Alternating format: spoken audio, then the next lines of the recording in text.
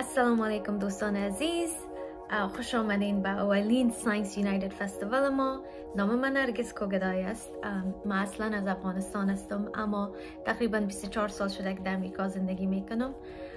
من تحصیلات ما در ساینس پورا کردم و باعث یک ساینتیست کار میکنم برای 10 سال.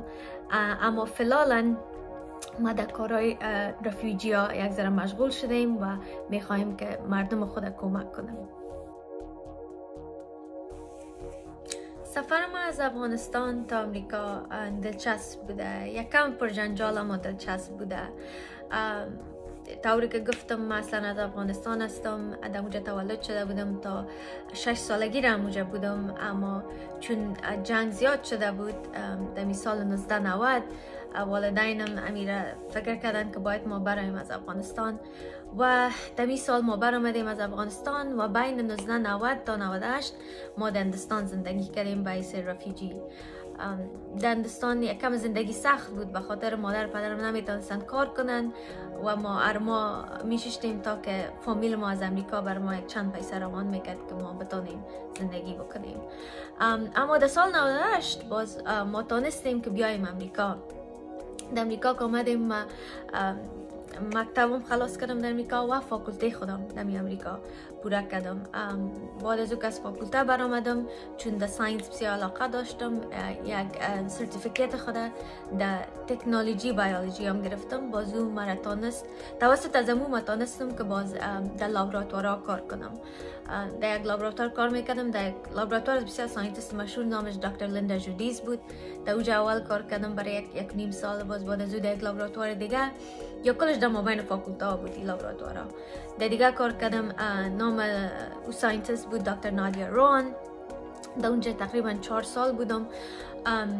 بعد از او که 4 سالم پوره شد، بعد از او آمدم در بایوتکنولوژی اندستری میگن. در اینجا باز در دواسازی های کلان می باشه، باز ما در لابراتوارش کار میکردیم. در اینجا با تقریبا 4 سال دیگه کار کردم. دیگه بسیار زندگی خود باعث ساینتیست خوش داشتیم. علاقه‌مندی ما به ساینس از سن خود شروع شده بود، به خاطر که مادر پدر مردوشان در افغانستان ساینتیست بودن.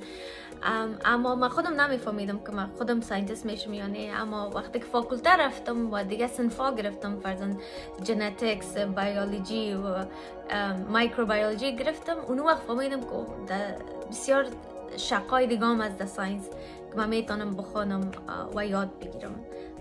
از او خاطر علاقه‌مندی من زیاد شد.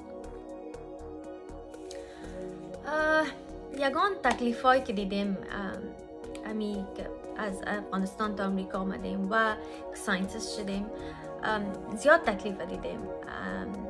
همین اولش خود هندوستان باعث رفیوجی زندگی کردن آسان نبود بر ما، اما مجبور بودیم. این همی چیزی که بود بر ما باید از کت زندگی مبارزه میکردیم. باز در امریکا که آمدیم، باعث 14 ساله از یک مملکت های آمدیم که قدر معتبر نبودن و کلچرشان بخی فرق میکرد. که از تو یک مملکت بیایید در امریکا و یک جایی که لسان فرق میکنه، کلچر فرق میکنه، مردمش دیگر رقم بود. برای ما اول بسیار سخت بود. اما ما یگانه چیزی که میفهمیدم اینمی بود که ما باید برای خود یک آینده صحیح بسازم، در اوش خود سن تحصیل خود، سن درس خود بگیرم و اینمی اما تو کدم برام در چند سال اول در امریکا بسیار سخت بود به خاطر لسان، لهجه، این چیزا بسیار فرق داشت از مردم اینجا کده. اما ما خود نباختاندم، کوشش خود زیاد کردم که اوش خود سن درس خود بگیرم و همینطور شد. از فاکولته فارغ التحصیل شدم، باز تونستم که دیگه یک سرتیفیکیت هم بگیرم.